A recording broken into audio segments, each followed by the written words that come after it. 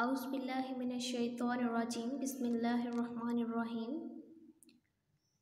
My name is Friha Mushtaq, student of BS Chemistry 8th semester morning. My topic of presentation is magnetochemistry. The content that we are going to study today is history of magnetism, an introduction to magnetochemistry, origin of magnetism, and the different terminologies in describing the magnetic properties and different units, for example magnetic flux and magnetization. History of magnetism. The first known magnets were naturally occurring lodestones. Lodestones are basically iron ores, commonly called as magnetite, having formula Fe3O4. A lodestone would always align itself in a longitudinal direction if it was allowed to rotate freely. Compasses 2000 years ago was first known use of the magnet by the Chinese. In 1263, Paris de Maricourt mapped the magnetic field of a lodestone. He also discovered that a magnet had two magnetic poles, north pole and south pole. In the 1600s, William Gilbert, the physician of Queen Elizabeth, concluded that Earth itself is a giant magnet and it has also two poles, North Pole and South Pole.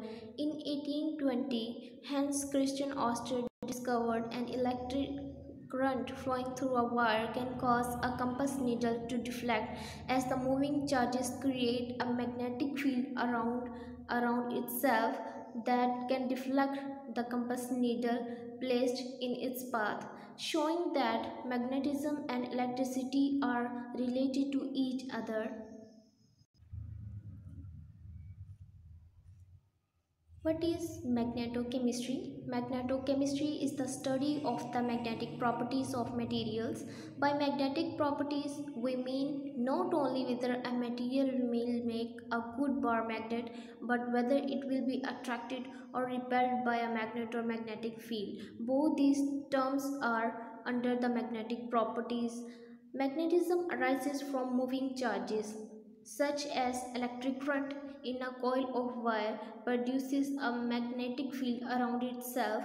Magnetic properties also arise from the spin and orbital angular momentum of the electron contained in a compound or a atom. In a material which does not have a current present, there are still magnetic interactions because the atoms that are making part that it is making that material has electrons, protons in its atoms, which is itself making or creating a magnetic field around them. Atoms are made up of charged particles, protons and electrons, which are moving constantly and producing such kind of magnetic interactions.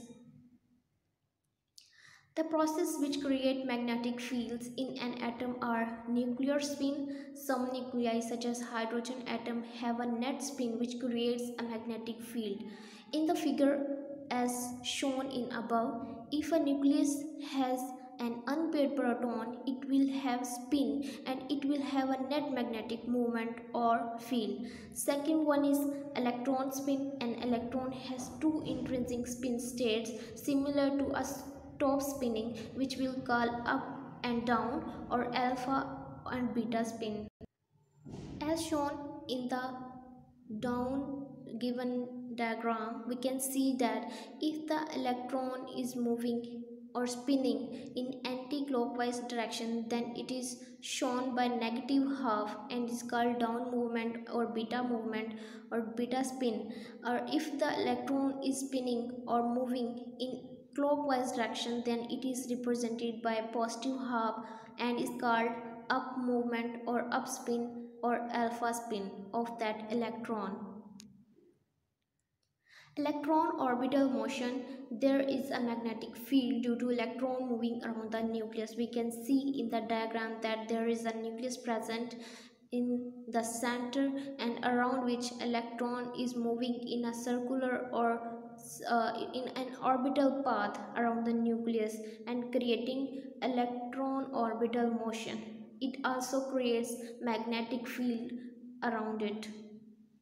Each of these magnetic fields interact with one another and with external magnetic fields. However, some of these interactions are strong and others are negligible. Measurements of interactions with nuclear spins are used to analyze compounds in nuclear magnetic resonance (NMR) and electron spin resonance spectroscopy. Let me explain that what is the main function of NMR and ESR here.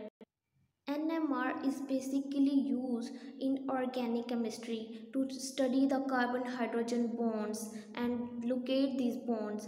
But in inorganic chemistry, such as in organometallics, there is some portion organic compounds as well. So here NMR is used, as well as in transition metal complexes where carbonyl compounds, EDTA or ethylene glycol, such organic ligands are attached to inorganic compounds. So here is the NMR works to detect the carbon hydrogen bonds or organic bonds present in inorganic chemistry as well. In electron spin resonance spectroscopy, it basically detects the number of unpaired electrons in a compound or in an atom that shows the magnetic properties of that compound. Moreover, it tells about the hybridization and energy states of the atom or molecule. Interactions between the intrinsic spin of one electron and the intrinsic spin of another electron are strongest for elements such as the actinides. This is called spin-spin coupling. For these elements, this coupling can shift the electron orbital energy levels higher than the expected. The interaction between the electron's intrinsic spin and its orbital motion is called spin-orbit coupling. Spin-orbit coupling has a significant effect on the energy level of the orbitals in many inorganic compounds. Macroscopic effects such as attraction of a piece of iron to a bar magnet are primarily due to the number of unpaired electrons in the compound and their arrangement. The various possible cases are called magnetic states of matter. Origin of magnetism. What is the source of magnetism? If an electric current, which is flow of electric current is basically flow of electron, is allowed to flow through a wire coiled around a core, a field which behaves as if it were due to the magnet. For example, magnetic field is produced. Now we know that according to classical model of an atom, Bohr's model, the electron has two types of motion. First one is orbital motion and second one is spin motion. Orbital motion is due to the motion of electron around the nucleus in an orbit. Orbital motion can compare to the flow of electric current through a coiled wire.